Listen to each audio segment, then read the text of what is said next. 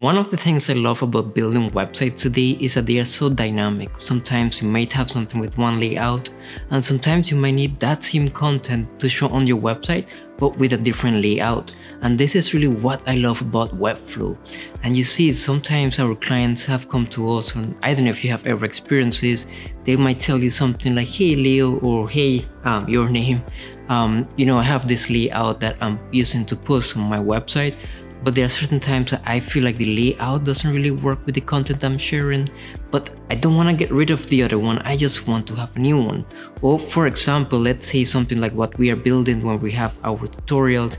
There are certain tutorials that may need to have a specific layout, like image, content, and so on. But then there are some other tutorials that may just be a lot of content, or maybe just one video. So how can you do this? Well, with Webflow it's actually really easy, because Webflow allows us to create dynamic pages with our very own custom layouts, and you can actually do that in about 3 minutes. So I'm going to show you how to do that right now. Now that we are on my computer, the first thing that we want to do is I'm going to go here for the project, and this is just a template I took from Flowbase. If you haven't checked them out, make sure to check them out for all different templates and elements that you might need to use during a Webflow development project. So once we click it, we give it a moment for it to load. And as you can see, this is just the design I took from the template, just change a few things. And the only thing I created, and you should have created by now, is your blog post CMS collections. So if we have here, we have 5 of the different blog posts that Webflow gives us as sort of like a mock-up per se. So then what I did is I went here and I created a blog post template. And this is sort of like the main template that I have right now. It's just an image, some content here, sorry, not content, the headline, time or dates, and then content for the layout for the blog post. So what we're going to do now is that we want to make sure that we have 2 designs for this available. So what we're going to do is we're going to click back to our CMS collections. We are going to click on blog posts on the settings tool here, and then we want to add a new field, and this new field is what is going to allow us to be able to create 2 different templates. So we click add new field. We want this to be an option field so that we can have the ability to choose between layout 1 or layout 2. So we're going to click that, and we're going to entitle this layout. So we just in case we're not the only ones editing the website, we want to make sure that the user knows that this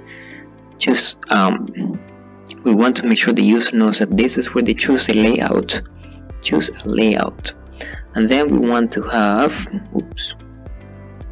and then we want to give it option 1, which is the one that we're currently using, and option 2, which is the new one that we're going to be creating.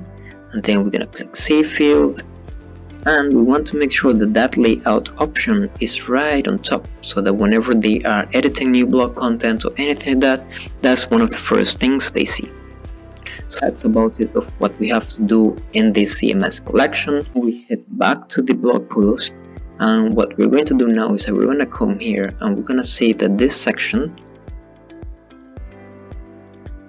or layout 1 as I have it here, we're going to come here on the settings tools, and we're going to say that we only want to show this layout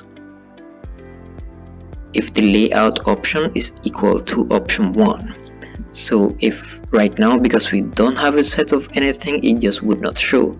So in order for us to be able to see the content that we have here, we're gonna head back to our CMS collection, and I believe it's this one, and we're simply going to choose option 1 as our layout, and we're gonna click save. But then let's choose Why We Love Webflow as an option 2. I'm gonna click save. Now we're heading back to our layout, and now you can see it here. But if we click on Why We Love Webflow, you will not see anything.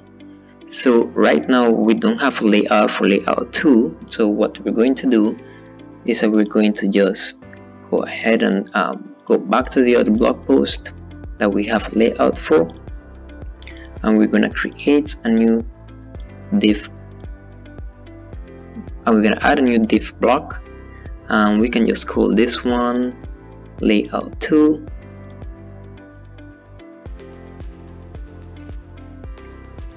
And pretty much you can just drag and drop whatever you need from here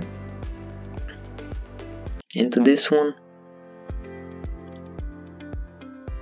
So if you need this, we will just go ahead and add it here. But let's say in this one we just don't want to have an image, we just want the text. So we're gonna go here, and we have now layout 1 on top here and layout 2 here, right? So we now have to say that we only want to show layout 2 if the layout 2 option is chosen. So we go back to the settings tool, we head over to our conditions, we click the add symbol, we look for layout, and then we click option 2.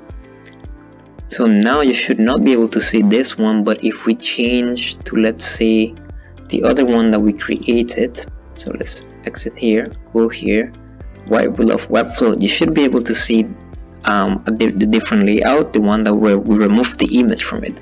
And that's pretty much it. Now you can have multiple layouts as much as or as many as you need, and this doesn't only have to be on blog posts, this can be in different CMS collections that you create. In this way you will be able to control the way your website looks, the way the different dynamic content shows on your website.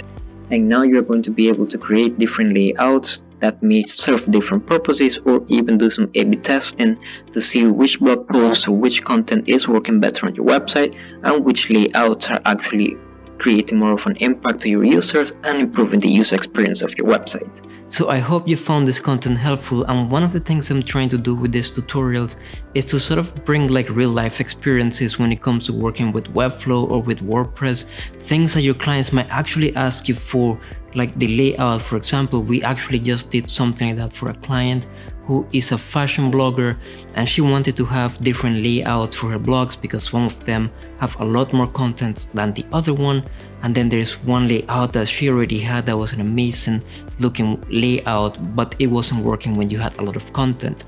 So what we're doing is we're creating tutorials like this, or things that our clients are asking for, things that a client will most likely ask you for. So you don't have to figure out how to do all this. You can either come here on YouTube, or you can go on my website and you will be able to find this and many more tutorials. So before you leave, make sure to hit the subscribe and the bell button, so when I post another video like this, you get a notification, and I will see you again in the next video.